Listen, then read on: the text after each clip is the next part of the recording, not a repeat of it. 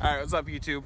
So today we're going to do a little update on Tyler's GMC. That guy right there, a little sneak peek of these guys. Those guys right there, fancy. So, it's like you seen in a previous video that we put a leveling kit on it. And now we're getting rid of his grandpa wheels and his dinky little tires. And we put, these are off my Duramax. They're just the factory 17-inch rims. They're plasti dipped with 33-inch nito tera grapplers on them. So, looks pretty good. Thing sits perfectly level now, and I like it. You like it? I like it. You like it? I like it a lot. You get a lot. So, and since these are a stock rim, the offset, it shouldn't rub at all or anything. So, hoping we're gonna be good there. But so that's that little update here. Another thing that's gonna be coming soon is this chrome molding on the side here. Gonna be taking that off.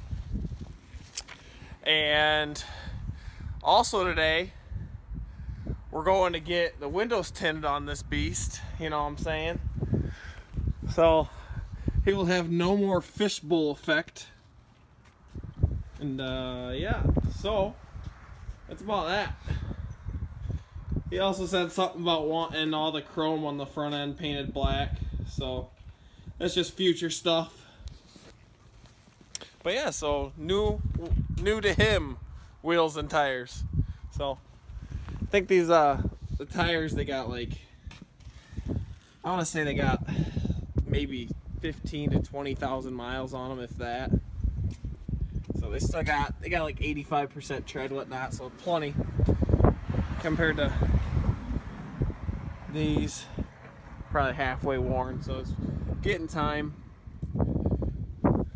But yeah, well, pretty decent looking. And also, way later this summer, all that rust is going bye-bye. We're gonna break out the welder and cut out and weld in new rockers and cab corners and stuff for him. So, should be a good time. You got anything to add, Ty? No. No? Do something cool then. Alright, that was lame. So yeah, we'll catch up with you guys here in a little bit.